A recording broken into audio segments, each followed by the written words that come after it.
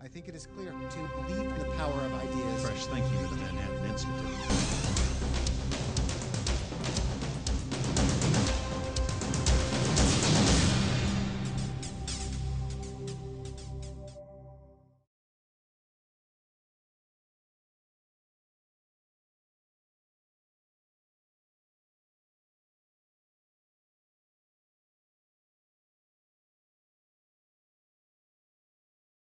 I'm James R. Copland, the director of the Center for Legal Policy at the Manhattan Institute for Policy Research.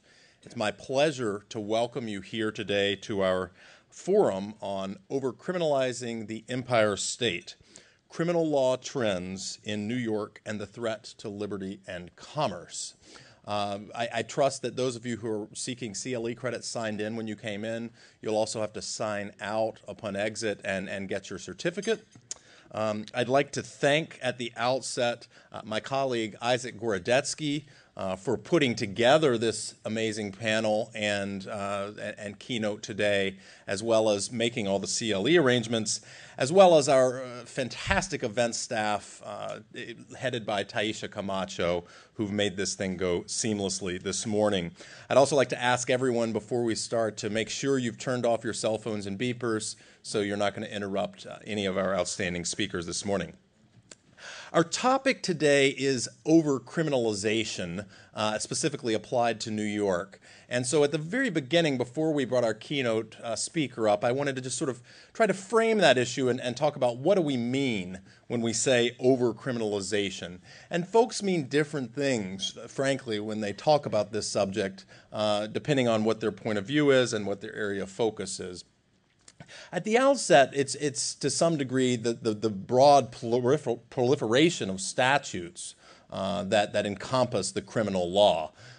Today's criminal law goes far beyond what we think of as the traditional common law crimes, the core crimes, so to speak, rape, murder, assault, burglary, and what have you. And it's the reach of those statutes beyond traditional criminal law bounds that many people talk about when they speak of overcriminalization. Both the substance of the crimes, the number of regulatory crimes, which is to some degree a relatively new phenomenon. It's about a century old that the Supreme Court passed muster on the regulatory state incorporating crimes, and also in scope. And particularly what I've focused on is, for instance, the application of the criminal law to corporate defendants, something which has a long history, but quite a limited one, was certainly disfavored in Blackstone, and again dates about a century, 102 years, to when the Supreme Court first gave a constitutional green light to this, at least in the federal context.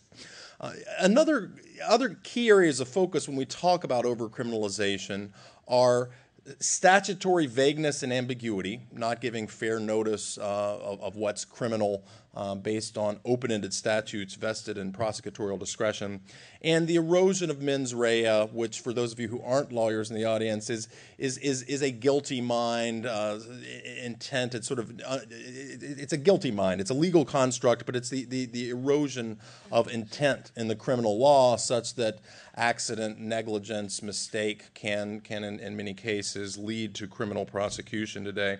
Now, there are other issues that fall somewhat under this umbrella that folks focus on a lot. One is the question of punishment. So we might talk of over-punishment.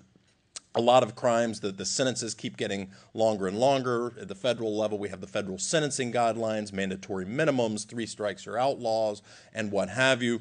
Various folks are significantly concerned by these developments. We also have issues of federalism, and so a lot of talk. We've had a couple congressional hearings on this topic, looking at the over-federalization of criminal law, the growth of the federal government's role. That being said, 90% of criminal prosecutions are still at state and local level, over 90%, and that's to some degree the inverse of what we're focusing on today, which is the state level concerns here in New York. At the outset, it's a little strange to think we have an overcriminalization problem in the U.S. Clearly, our constitutional framers were deeply concerned about criminal law overreach. If you look at the Bill of Rights, the first 8 amendments, which aren't the catch-all amendments, 4 of those involve criminal law in some respect. Now, it's important, and many of these treasured rights that we take for granted, from the right to counsel, the right to a jury trial, a grand jury, the right to confront witnesses, the right against self-incrimination, these are embedded in our Constitution. But it's notable that of those 4 amendments, 3 of them are solely procedural in nature, and the only real substantive overlay in the Bill of Rights to criminal law is the 8th Amendment's prohibition against cruel and unusual punishment. And Dan Richmond, who we'll hear from later, has written on this. There's an outstanding article in the packet talking about how this focus on procedure led to effectively no substantive delineation in the Constitution on what constitutes criminal law. And he talks about the political economy, the overlap between our tendency to have general prosecutors and courts that basically handle all criminal matters, the lack of detailed regulatory structures that are separate from that, separating out from the core crimes, and of course the political gains that accrue both to prosecutors and to legislators from adding more and more things as crimes. So we have a very discretionary system of criminal enforcement in the U.S., and there are really 3 principles that I draw out here that I've focused on in my writings and my colleagues have, and that I hope we'll get to some today. One is the erosion of the rule of law. The principle that we have predictable rules where like cases are treated alike. I think the proliferation of statutes creating crimes and the substantial discretion vested upon prosecutors erodes basic rule of law principles. Second is the principle of notice.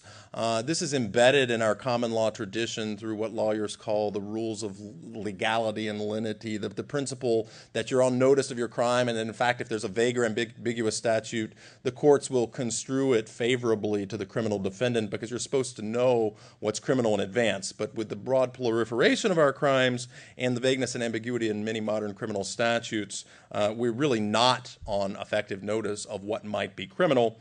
And then third, this erosion of intent in the criminal law or a guilty mind, which has dovetailed with the expansion of the regulatory state using criminal law as a significant, if not primary, enforcement apparatus. So now I want to talk a little bit about New York and the principles here. I've got a chapter that I wrote on this topic for the Heritage Foundation's book, One Nation Under Arrest. You can look at that in your packet if you're more interested. But really on all these scores, New York scores rather poorly if you're concerned about the things I've articulated at the outset. First, when it comes to intent, New York definitionally makes strict liability a potential crime in New York Penal Law 15.10. Secondly, when we talk about proliferation of laws, New York has really just a broad panoply of laws well outside the penal code that create crimes. In fact, based on the most recent counts I've been able to do and check, there's 65 areas of the consolidated laws and an additional 8 areas in the unconsolidated laws in New York that create crimes. Included in these are the laws governing arts and cultural affairs, domestic relations, education, estates, powers, and trusts, highway, lost and strayed animals, and the volunteer firefighters benefit law. In addition to this, New York law incorporates by reference the entire bodies of regulation created under certain of the laws, so that the state legislators aren't necessarily voting on these laws that are creating crimes, but rather every regulatory infraction of certain laws is presumptively a crime. These include the environmental conservation law, the agricultural and markets law, the insurance law, and the labor law. Now, the penalties for these tend to be minor. These aren't felony offenses, of course, that are created from regulatory breaches. They're misdemeanors. In the environmental law, they're violations. But the way these are structured can often create significant real criminal penalties, at least in theory, for prosecutors to wield in going after crimes that they're trying to prosecute as regulatory violations. For instance, in the environmental conservation law, it's a violation punishable by up to 5 days in prison for any one day someone breaches the law. So if someone breached the law for a year, they could spend a number of years in prison on the basis of the strict letter of the law there. Now, what I'm going to focus on for the conclusion of my opening remarks, and what our panelists, at least two of them, are going to focus on substantially, is a particular area of New York law with very broad scope and substance that's been substantially in the press, and that's the Martin Act, Section 352 of the General Business Law. Originally known as a blue sky law when it was written in 1921, and the 1926 Court of Appeals decision that you'll see in your packets specifically refers to it as the Martin Act or the blue sky laws, and was, for the vast majority of its history, used solely to go after boiler rooms and Ponzi schemes, basically the sorts of activities where traders are pushing fictitious or bogus securities on unsuspecting consumers. The law was originally only civil. It was expanded in 1955 to include criminal enforcement authority, and then that became felony criminal enforcement authority in 1982. The Martin Act is notable for various features that make it far broader than the federal securities law and most state securities laws as applied. First, there's no requirement of any intent to defraud. Secondly, there's no requirement that any investor had to rely on alleged frauds. Third, there's no requirement of any injury. And fourth, there's no requirement even of any purchase or sale of securities to trigger a Martin Act violation. The actual substance of the law also includes rather sweeping condemnations of what normally would be thought of as mere forward-looking statements. For instance, it's a violation of the Martin Act for any to have any promise or representation as to the future which is beyond reasonable expectation or unwarranted by existing circumstances. Clearly, something this sweeping means that any corporate executive speaking about his or her company's prospects is effectively running the risk of being prosecuted for a mere mistake. In addition to its criminal provisions, the Martin Act has sweeping civil subpoena power vested solely with the state attorney general. It's a crime not to comply with this civil subpoena power. It creates a prima facie presumption of criminal guilt if you don't comply with the subpoena power, and there are no privacy protections. The AG has full discretion on whether to disclose anything that he uncovers in this civil subpoena. And so it's the interplay, because the criminal sanctions are actually rather low, as Mike Miller has written about and might talk about later on the panel under the Martin Act. That being said, a criminal conviction for companies can create substantial collateral consequences. A securities firm, for instance, might lose the right to trade on exchanges and what have you. And because of that, companies are going to be very hesitant to go up against a potential criminal prosecution under the Martin Act, particularly given the breadth of substantive offense that's contained under the statute. And it's all. I want to talk finally about some of the trends we've seen under the Martin Act. These have been in the headlines, and some of the pushes to try to expand the Martin Act that we've heard about. And then I'll introduce our keynote speaker. The trends, of course, we've all heard about Elliot Spitzer, his assault on Wall Street firms, investment banking industry, the mutual fund industry, the insurance industry. As I spoke about in my New York Post piece yesterday, I mean, some of these concerned issues that may or may not have even been wrong-headed, let alone criminal. But of course, he was able to reshape some of these industries. And some of the unintended consequences of these actions were pretty severe. When you throw out the longtime CEO of the largest insurer, AIG, and then in the next 9 months they write as many credit default swaps as they had in the prior 7 years, I think that sends up a warning bell that maybe we don't want that type of aggressive action from prosecutors and politicians that are running the state AG's office. I want to emphasize that since Spencer's left office, we've still seen the Martin Act used as the primary vehicle for AGs to come in and try to reshape business activities. So under Attorney General Cuomo, we saw energy companies targeted over their assessments of climate change. We've seen that again with Eric Schneiderman as Attorney General, looking at energy companies and their projections about natural gas fracking.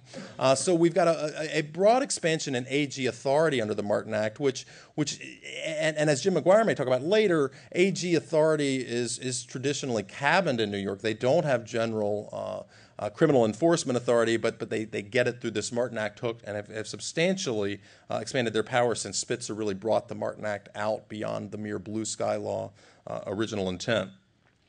There have been some calls to expand the Martin Act, including creating a private right of action. This has largely been limited in the calls to the New York pension funds. Eric Schneiderman was one of the leaders of that when he was in the state assembly. There's been a push from Manhattan DA. The district attorneys don't have civil subpoena authority, but they do have criminal enforcement authority under the Martin Act, and so we've seen Cy Vance pushing for both greater penalties and greater sweep to the Martin Act, trying to wrap in insider trading and other sorts of issues that are the headlines today under the Martin Act scope. And a significant legal development last December, this is a private legal development, but the New York Court of Appeals in Assured Guarantee v. J.P. Morgan ruled that the Martin Act does not preclude or preempt other common law fraud private rights of action. So while the Martin Act itself doesn't generate private rights of action, it also doesn't preclude common law private rights of action. And many observers and certain judges had assumed that it had in the past, but the Court of Appeals resolved that, which means that we probably will see more civil litigation in the securities docket founded on state law here in New York, given that the Supreme Court of the United States and the Congress have tightened the federal securities civil docket. So at this point in time, it's my pleasure to introduce our keynote speaker, whom we're very honored to have here today, and that's the Honorable Robert S. Smith, an associate judge on New York's highest court, its Court of Appeals. He is a graduate of Stanford and the Columbia Law School, where he served as editor-in-chief of the Law Review, and spent 35 years in private legal practice for the Paul Weiss firm, Paul Weiss, Rifkin, Wharton, and Garrison.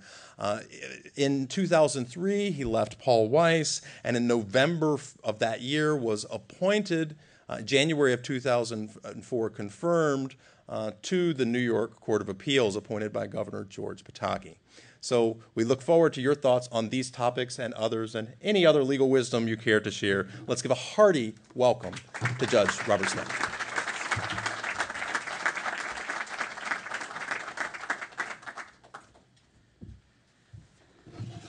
Well, thank you, and I now confront the problem that I had when I was first asked to give this talk. What can I possibly tell you about overcriminalization? Because I have at best and the job I have, a rather limited perspective on the topic you're concerned with today. The problem is by its nature, to a very large extent, an extrajudicial one, in the sense that what prosecutors are accused of doing in many cases is using perhaps marginal criminal cases to force settlements, to get pleas, to resolve matters outside the courts, where a use of the criminal law that may or may not be legitimate, but in any event, it's not something by its nature that I'm ever going to see, because it's never going to get probably to any court, and certainly not to an appellate court. It's maybe for that reason is that when I tried to think back of on a case in which that I had seen or that I had worked on, in which it crossed my mind that the conduct being prosecuted should not be criminal. And I can't think of one. I can think of cases in which I had some doubt as to whether the defendant did what he was accused of doing. I can't think of a case in which I said to myself, gee, this should not be a criminal matter. This should be handled civilly.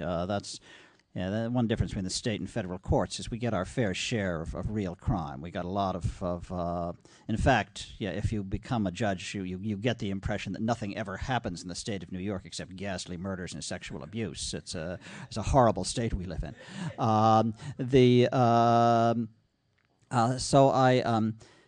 I have, as far as I remember, I have yet to see, in any case, a criminal case brought under the Martin Act, which I guess is consistent with the criticisms that have been made of the use of the Martin Act, that it's the attorneys general and others have been accused of stirring up investigations and threatened prosecutions that never see the light of day, never come to trial, but have a considerable in terrorem effect. So that's what I'm not going to talk about because I don't know anything about it. It occurred to me that I could talk a little about the way in which real crimes, things that everybody knows are crimes, are prosecuted, that may or may not teach something about this problem of overcriminalization. So I'm going to tell, I hope, in fairly brief space, a couple of stories with two morals. The first moral being prosecutors will take what you give them, and the other being that there are some issues that are just so emotional that the criminal law is going to be affected, and the best thing you can do is get out of the way. The first story is about something called depraved indifference murder, which probably for those of you who are civil or white-collar practitioners you don't run into every day. But it's a subject that it is possible to talk about forever, and I feel as though I have talked about it forever in my years on the court. But the very brief summary is that there is a kind of non-intentional act that is really just as bad as intentional murder. The classic cases are the guy who opens the lion's cage at the zoo or burns down a building not knowing whether there are people inside. They are perfectly depraved, vicious acts which show not an intent to kill, but an indifference to human life, and that are punished as murder. And this goes back at least to the early 19th century, probably further than that, and it's very well established. In the early 1980s, our court took what I guess we eventually acknowledged was a very strange turn that led to a remarkable expansion of this rather narrow category of murder in a case called People Against Register, which was really mainly focused on whether there was an intoxication defense. We held that there was no intoxication defense to depraved indifference murder because depraved indifference is not a state of mind. There are a million cases saying that. I have never understood it. How can you be depraved anywhere except in your mind? I haven't got the slightest idea, but we said it. Depraved indifference is not a state of mind. It's a set of objective circumstances. There are since the words of the statute were circumstances evincing, whatever evincing means, a depraved indifference to human life. And so we said, well, nothing to do with a state of mind. It's not a mens rea. So this is a rather odd example of the attenuation of the mens rea requirement. It's all a matter of circumstance. This got translated, don't ask me exactly how, into the theory that almost anything could be depraved indifference murder. And prosecutors got in the habit over the next couple of decades of throwing a depraved indifference count into every murder case, virtually every murder case. If you got indicted for murder, you would have two counts, one of intentional murder, the other of depraved indifference. I think that the worry was generally that you never know what the defendant's going to say, you never know what the jury's going to think. They may have juries say, well, you can't see into a man's mind, you don't know what he really intended. So they took the alternative, saying, well, even if he didn't intend to kill him, he must have been depravedly indifferent or he wouldn't have killed him. And a lot of those cases got brought, the so-called high-end depraved indifference cases. There were also the so-called low-end depraved indifference cases in which I think were really just a way of charging up a manslaughter case. That is, someone who obviously hadn't really intended to kill anyone and wasn't particularly depraved, as depravity goes, but who might be persuaded to plead to manslaughter if you could throw a murder count. And we had a case of these are all very strange and bizarre cases of a woman who went to confront her boyfriend over child support, pulled out a gun, shot him, and as soon as he hit the ground, pulled out her cell phone, called 911, and waited till the ambulance came. I don't know what was going on. I don't have the slightest idea, but depraved indifference doesn't sound like the right term for her, but she was indicted and convicted of depraved indifference murder with no charge of intentional murder. The prosecution did not try to prove that she intended to kill him. These cases got, I guess I should say, weirder and weirder, and eventually began to cause our court to cut back on them. For me, the high water mark was a case in which a guy walked into a barber shop, saw somebody who he didn't like, shot him in the face. The guy fell to the ground. He stood over him and shot him some more. The guy was found with 10 bullets in various parts of his body. The jury acquits him of intentional murder and convicts him of depraved indifference murder. And, of course, the scary thing is that what we thought we had to do in that case, we had to reverse the depraved indifference murder conviction because, come on, this was not depraved indifference.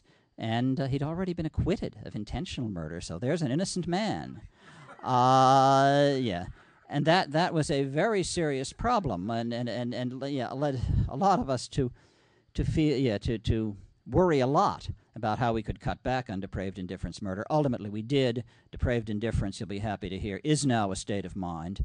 And while we still struggle with cases, now I think maybe shading into the second point I'm going to make, the depraved indifference murder issues now tend to come in cases that really arouse the emotions even more than the average murder case. It's one thing to have someone kill someone out of sexual jealousy, or a drug dealer kill a drug dealer, or whatever it is. Not that they aren't taken very seriously, but when a drunk driver kills a young mother crossing the street, or when a child abuser kills a baby, the emotions really begin to flow. And in those cases, there's the temptation to say, well, even if you can't prove intention, there was depraved indifference here, is very much there, and perhaps sometimes rightly. But that is where that area of the law has gone. The other cheerful subject I have to talk to you about is sex. Because I'm talking about things that arouse emotional reactions, and suggesting to you that there are some subject matters for which people, and meaning voters, and therefore the politicians they elect, react very, very strongly and intensely, and you can't always tell them, well, look, maybe the aggressive use of the criminal law isn't the absolutely best way to handle this. Sex offenses of various kinds are treated are given kind of special treatment in many ways under New York law.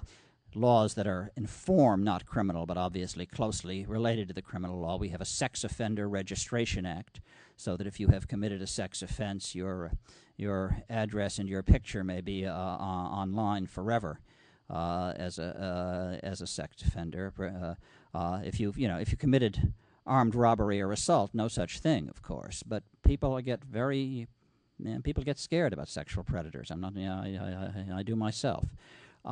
We have a Sex Offender Management and Treatment Act, also in form a civil statute, which essentially says that if a really bad well, it doesn't say that, but the way it is sometimes seems to be applied is that if a really bad sex offender has served his maximum term and you don't really want to let him go, you can civilly commit him until he gets better, and it may be a long time before he gets better. I quite understand the impulse to keep these guys locked up. I have expressed some unease about what the constitutional limits might be on the power simply to lock people up because you're afraid of them. The area on which we've most recently got into, and which I wanted to mention to you, is child pornography.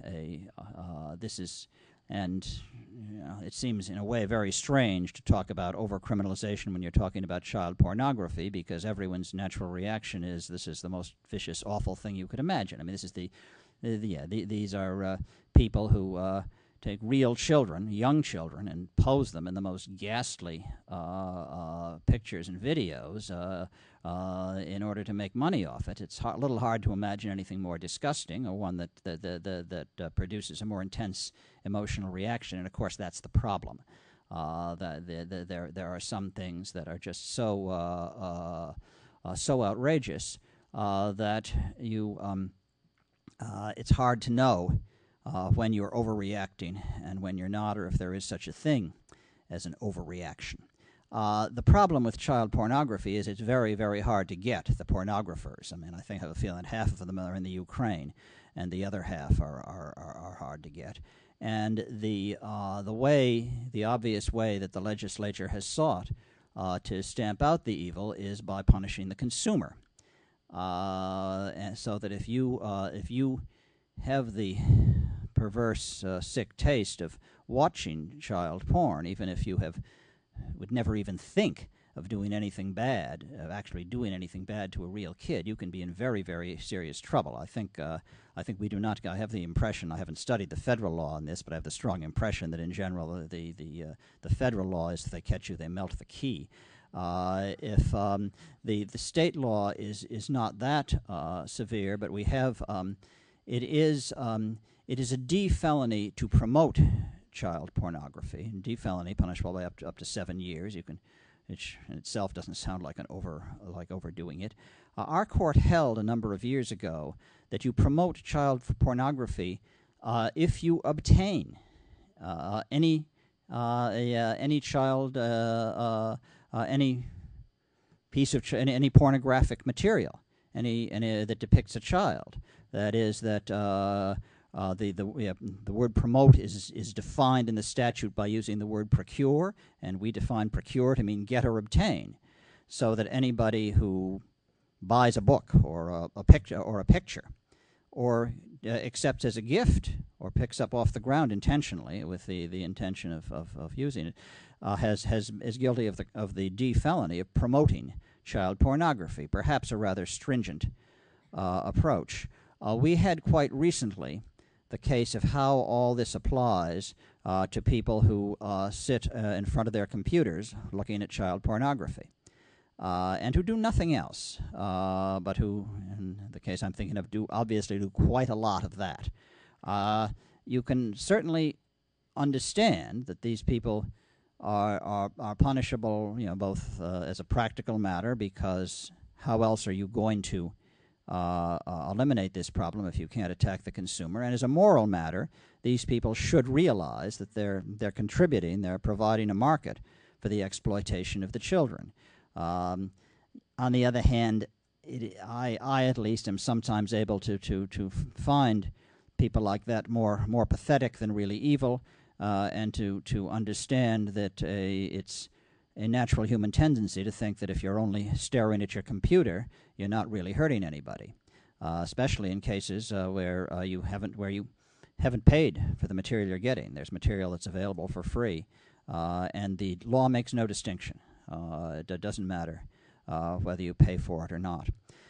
We had the issue of whether just looking at the image on your calling up and looking intentionally at the pornographic image on the screen, of whether that is possession or possessing or procuring, and therefore promoting child pornography. If the answer is yes, then just by one click of a mouse, you can be subject to 7 years in prison. And we held in a case, it was, I think it was 6 of us, maybe I guess 5 of us, with the majority, 2 concurring on other grounds. We held that that's not possessing or procuring, that you have to actually print it or download it or something like that, or you have to knowingly store it on your computer. But just looking at it doesn't do it. This produced 2 concurring opinions. One was mine, but I wrote it only because I was responding to one of my colleagues' concurrences, in which she said, effectively, this is an outrage. Child pornography is an awful thing. The obvious intention of the legislature and the obvious right thing to do is to pursue it as aggressively as you possibly can. And the legislature ought to immediately act to change the law. I wrote a concurrence of my own answering hers, saying, in effect, I'm not so sure. The attempt to wipe out an evil by aggressive targeting of the consumers does not have a totally successful history with the drug laws, and might not work in this case. And there is surely such a thing as too much as to how long you're going to send to jail a poor, what you might consider a poor sick guy who is doing nothing except looking at pictures on his computer screen. You may guess which of the 2 concurring opinions got more attention from the politicians. A bill to stiffen the statute passed, almost instantaneously through at least one house of the legislature. I think that I don't think the people went to sleep before they had introduced the legislation after they read the opinion. I have not kept track of exactly where it stands, but I'm reasonably confident that you will see stronger prosecution of child pornography, and maybe it's a good thing. But it makes me nervous, and as a general proposition, and I guess that's what I'll close with, it makes me nervous when the normal human outrage at an obvious evil becomes so intense that maybe people don't pause for thought.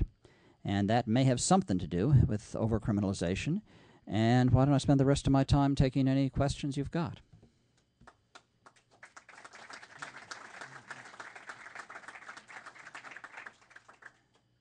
So do we have audience questions? Yes, in the back. Please wait for your microphone and introduce yourself. Thanks. Morning, Your Honor. My name is William Nisley. I'm a private attorney in Manhattan. I work in the Chinatown area. And one thing hit me when you're talking about the last comment is in Chinatown, they obviously sell knockoff handbags. And then recently there was a city councilwoman, Margaret Chin, wanted to put something in the law to criminalize the tourists coming in to buy the handbags. So this certainly hit me as a very similar analogy to what you were making, the criminalization of the actual consumer. Obviously, there certainly was an outrage about that, and I don't think such a bill would ever pass, but it certainly highlights what you were saying. Yeah, I'm not. Yeah, I don't mean to say. First of all, I don't really think anything because I can't have any opinions. I'm a judge, and even apart, I'm only raising questions. But even apart from that, I don't mean to suggest that there are never times to that prosecuting the consumer is always wrong. I mean, I don't know. It's a hard problem.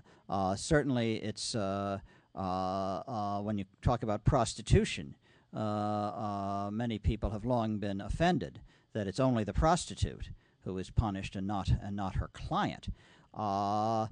It's tricky, but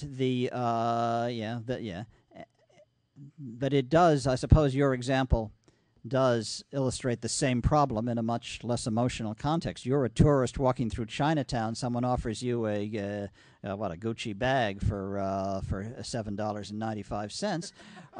You don't really think that you're doing a terribly immoral thing by buying it. You may, maybe you are. You can make a logical case that you are clearly part of a conspiracy to undermine Gucci's valuable private property. But, most people just don't think that way. And sometimes it's a problem when the law gets too far from, it pursues logic to a point that excludes what the way people actually think. Yeah. Yes, over here. Again, please wait, Judge Gazet, for the... I'm a federal district judge, and the things you said about the child pornography and all echo what I don't want to repeat what you've said, but I want to second. Oh, go ahead. Yeah. You can have a somewhat mentally sick, middle-aged businessman with a good family, and he watches some child pornography, and of course the FBI is the girl on the other end, and he gets arrested, and he can be subject. You talk about melting the key. The penalties are horrendous, and I won't disclose what I try to do to avoid that. And also this thing about registering. I have a fellow who's before me in a federal crime, but he's involved in registering as a sex offender. It ruins his life. And, those of us who believe in rehabilitation, who believe that you pay your debt to society and it should be over with, that obviously society has its reasons. But if there's any possibility of doing some reconsidering in these areas, at least I'm very happy to hear your remarks, and you're a prestigious judge, and it's very interesting to hear your remarks, and maybe someday there'll be some reconsideration. Oh, thank you. I've heard from an even more prestigious judge of even more experience. Thanks. Yes. In the back here, please. Again, wait for the microphone and identify yourself for the camera. The prior question was from U.S. Federal District Judge Tom Grisette. Okay, is this working? Yes. I'm Malvina Nathanson. I'm in private practice. This may, again, be more of a comment than a question. But the federal child pornography cases found them rather enlightening. The federal judges are beginning to raise questions about the statutes, the penalties in the statutes and the guidelines ranges for those penalties on the grounds that that they are not in any way based on an analysis of the relationship between the conduct to be deterred and the criminal penalty imposed, whether it's in any way efficacious for that purpose or whether something else would be more efficacious. This is also something that we very rarely see in the state courts, in the state legislature. And I guess I'm wondering, I also very rarely see that in court decisions. Is that something that the court should be looking at as they analyze whether particular statutes should be interpreted in particular ways? Well, obviously, in a way, you raised the very broad philosophical question of what a court should look at. I at least start from the premise that the legislature is allowed to decide these things, and it's allowed to commit folly if it wants to commit folly. And if we don't like what the legislature has done, I don't think it's for us to try to undermine that policy. Judges are human. They do, when there's a fair doubt about what the legislature intended. You are allowed to think, well, the legislature, we assume, whether true or not, we are entitled to assume the legislature was wise and judicious and all-seeing, and therefore that means that they agreed with me, and therefore I will interpret the statute in the way that I think produces the best policy result or does the least harm. And I am sure there's not a judge in the world who doesn't do that. So to that extent, if I understand your question, I guess the answer is yes. Judges do take into account whether they think it's a good idea to be more aggressive or less aggressive in prosecuting and punishing certain kinds of crime.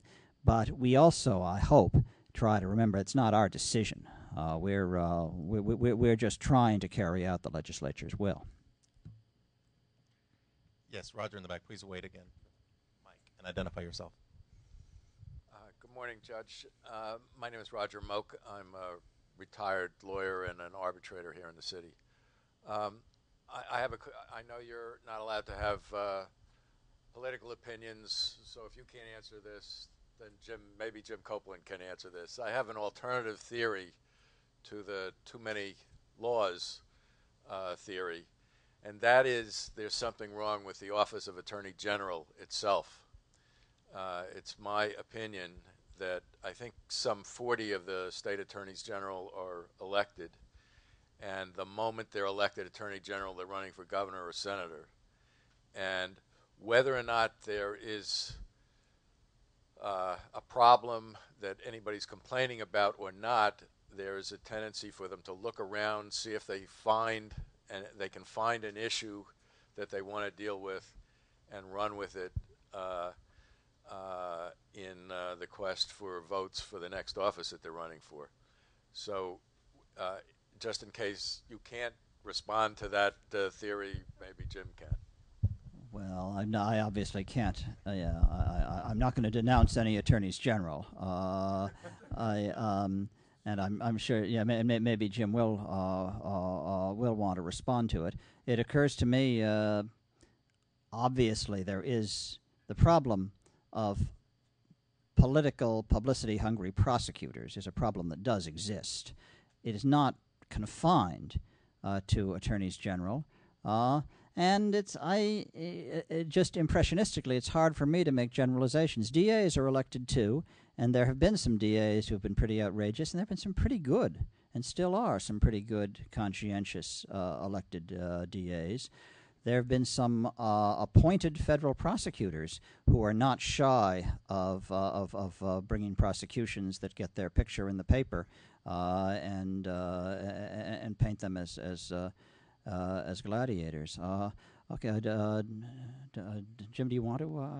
I basically agree with everything you just said, and I do think there's a problem with state attorneys general. I've detailed this last year in a report in our Trial Lawyers Inc. series on the civil and the criminal side, but we clearly also see it with non-elected federal prosecutors. I just wrote a report last month on federal deferred prosecution agreement and non-prosecution agreements, and so I agree with everything the judge said.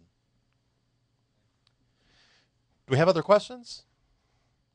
In that case, I want to thank Judge Smith.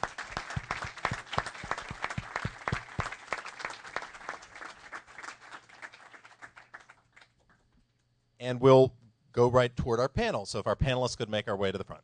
Thanks.